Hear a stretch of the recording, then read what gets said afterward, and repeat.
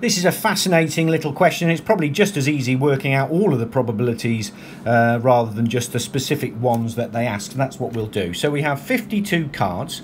And we want to know how many times more likely is it that we get exactly 3 aces next to each other in the randomly shuffled deck than all 4 aces next to each other. Is it 48 times, 49 times, 50 times, 51 times, or 52 times more likely? Okay, so let's have a look. So we have 4 aces. Clearly, so let's just put our 4 aces here, and we have 48 other cards. I'm not going to draw them all. Here's our 48 other cards. Okay, now the possible ways that 4 aces can be arranged in that deck is either A, 4 aces separate from each other, i.e. none of them next to each other, B, 2 aces next to each other and 2 separate, C, 2 aces next to each other and the other 2 aces next to each other, D, 3 aces next to each other and 1 separate, and E, all 4 aces next to each other. In actual fact, what the question asks is what is the probability of that happening divided by what is the probability of that happening, which is will give us one of the answers, A, B, C, D or E. But it's just as easy working out the whole lot. Okay, now there's a couple of things. First of all, a deck of 52 cards, there are 52 factorial ways of arranging those 52 cards, and for the other 48 cards there are 48 factorial ways of arranging the other 48 cards, and we're going to use that in all of these arrangements, working out the probabilities here. Okay, so let's go with each one. So let's have a look. A, we're looking at the 4 aces separate. What is the probability that the 4 aces are going to be separate in a randomly shuffled deck of 52 cards? Okay, well here's our 4 aces here. There's the 4 aces, and here are the other 48 cards. Okay, now this first ace here has 49 places it can go into. Remember, it could go in front of the first card or it could go behind the last card, so that's 49 places. And this one has therefore 48 places, this one has 47 places, and this one has 46 places to go. And the 48 other cards have 48 factorial possibilities of being arranged, and the entire sample space is 52 factorial. Therefore, the probability that the 4 aces are separate is equal to 48 factorial over 52 factorial times 49 times 48 times 47 times 46. That is our first probability, where all aces are separated from each other. Okay, so let's have a look at the second probability, which is that we have 2 aces together and the other 2 aces separated. Okay, and let's draw our 48 cards again. Whoops, that card's obviously been a bit bent.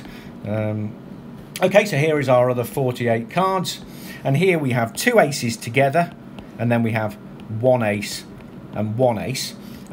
So basically, let's have a look. These 2 aces together, they have 49 positions that they could go in. This one's therefore got 48 and this one's got 47. So therefore the probability that 2 aces are together and the other 2 aren't. Oh, sorry, one other thing. My apologies, this is really important. Because 2 aces are together here, how many choices do we have for that first ace? Well, we obviously have 4 choices for that first ace. And how many choices do we have for that second ace? We have 3 choices for that second ace. So therefore we have to multiply by 4 by 3. Okay, so the probability that there's 2 aces and then 1 ace and 1 ace, again, is 48 factorial over 52 factorial, the 48 factorial being the number of ways the 48 other cards can be arranged, and the 52 factorial is the total number of ways that 52 cards can be arranged, times by 49, which is the way of arranging the 2 cards, times by 48, which is that one, times by 47, which is that one, times by 4 times by 3, which is the number of ways that we can get the 2 cards, 2 aces from the 4 aces. And so that is our probability that we have 2, then 1, then 1. Okay, that's B. How about C? C, we have 2 aces together and 2 other aces together. And this one's slightly trickier, and here's our other 48 cards. Sorry that these cards aren't rectangular. You have to forgive me there. So we've got 48 cards and we got 2 aces and we got 2 aces. Okay, right, we've got to be a bit careful here. We got 4 choices for that ace. We got 3 choices for that ace. We got 2 choices for that ace. So that obviously equals 4 factorial. But we have to be careful because we have 2 aces here and 2 aces here. We have to avoid double counting because we have to avoid, for example, the situation where we put these 2 aces here and these 2 aces here, and then the other, when we flip the aces round, those 2 aces go there and those 2 aces go there. So we have to divide by 2 factorial because there are 2 partitions of 2. And so therefore the probability that the aces split 2 together and the other 2 together is 48 factorial over 52 factorial, which is the other 48 cards and all the 52 cards, times by 49, which is the number of ways we can put that in, times by 48, which is the number of ways we can put that in, times by 4 factorial, which is the number of ways that we can put those 4 cards, divided by 2 factorial to avoid double counting. And that is our third probability. Oh, well, that was lucky. Okay, now our fourth probability is basically one of the ones that they're asking us, which is 3 aces together and 1 ace on its own. So let's draw again our 48 cards. 1, 2, 3, 4. Here's our other 48 cards. So we have 3 aces together and 1 on its own. So we have 4 ways of choosing that, 3 ways of choosing that, and 2 ways of choosing that, which is 4 factorial. Again, here there are 48 factorial ways of arranging the other 48 cards, divided by 52 factorial, which is the total number of ways of arranging all 52 cards, times by, this one here has 49 places it can go in, and the other one has 48 places that it can go in, and then we multiply by 4 factorial, and that is the probability that 3 aces are together. Okay, and finally we have the fifth one, which is our fifth one, which is that all 4 aces are together. Okay, well we have 4 ways of picking that one, 3 ways of picking that one, 2 ways of picking that ace, and 1 way of picking that, which again is 4 factorial. And let's pick our other 48 cards here. 48 cards. There's the other 48 cards. So we have here, all 4 of them are the same. So basically we have, let's just move that up slightly, 48 factorial over 52 factorial, which is the ways of arranging the other 48 cards divided by the total sample space, times by 49, which is the positions that we can put the 4 cards in, times by 4 factorial. And that is the probability that all 4 aces are together.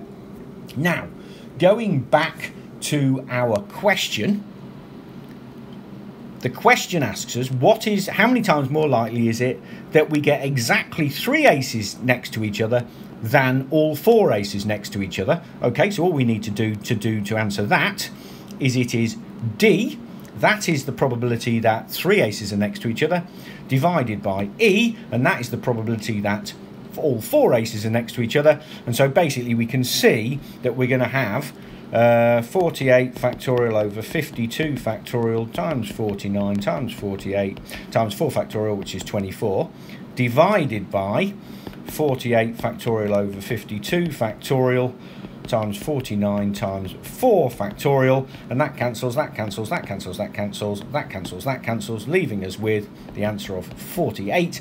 Therefore, it is 48 times more likely that you will get exactly 3 aces together than all 4 aces. So the answer is A, 48.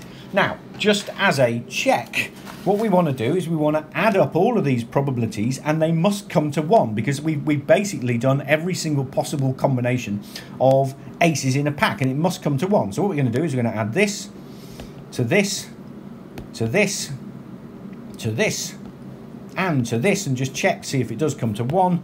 So let's have a look. Basically, what do we have? So basically, all what was it? All 4 aces separate was 48 factorial over 52 factorial times 49 times 48 times 47 times 46. That was the 4 aces separate. Add 48 factorial over 52 factorial times 49 times 48 times 47 times 4 times 3. That was 211.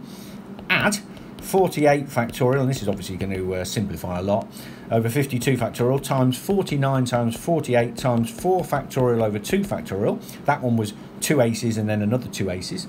Add 48 factorial over 52 factorial times 49 times 48 times 4 factorial. That one was 3 aces together. And then finally add 48 factorial over 52 factorial times 49 times 4 factorial. That was all 4 aces together. Now what we can do, this must come to 1, it better add. We can take out 48 factorial over 52 factorial, and we can also take out 49 as a factor, and that leaves us with 48 times 47, my apologies, 48 times 47 times 46, add 48 times 47 times 12, add 48 times 12, add 48 times 24, add 24, my apologies for that, and that basically equals, well, that's obviously 49 factorial over 52 factorial, basically is 1 over 50 times 51 times 52 times by 48 times 47 times 46, 48 times 47 times 12, that gives us 48 times 47 times 58, add 48 times 12, add 48 times 24 is 48 times 36, add 24, and that equals 1 over 132,600 times by 130,848, add 1728, add 24, and that equals 1. So, phew, we've got basically all of the probabilities are correct, and the probabilities add up to 1. For anybody who's looking for a more practical something to learn out of this video, basically the probability that the 4 aces are all separate is approximately 0.7826. The probability that 2 aces are together and the other 2 are separate is about 0.2041. The probability that 2 aces are together and another 2 aces are together but they are separated is 0.0043. The probability that 3 aces are together and the other one isn't is about 0.0086. Now that surprised me, I must admit. I thought it would be more likely that there would be 2 and 2 rather than 3 and 1, but there we go, it shows what I know. And then the last one, all 4 aces together, the probability of that is approximately 0.0002. Okay, well, I hope you found this useful. It's certainly great practice for counting and probabilities in sample space as well, especially doing all of the probabilities and checking that they add up to 1. If you found this useful, then please like this video and subscribe to the Grusty Academy YouTube channel. Thank you.